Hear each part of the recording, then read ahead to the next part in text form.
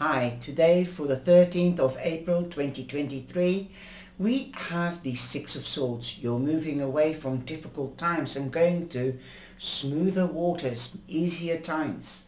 Six means that you're more than halfway and also that you're totally imbalanced. You could be moving home, going on holiday, going on a cruise or crossing water. Plans are coming to fruition with the Three of Wands. Abundance is coming in. This can be money, material or love, romance. You will be beating the competition, so don't fear, with the Five of Wands. Also, there could be disagreements, but they're short-lived. Remember, every cloud has a silver lining. Have a wonderful day. Bye-bye.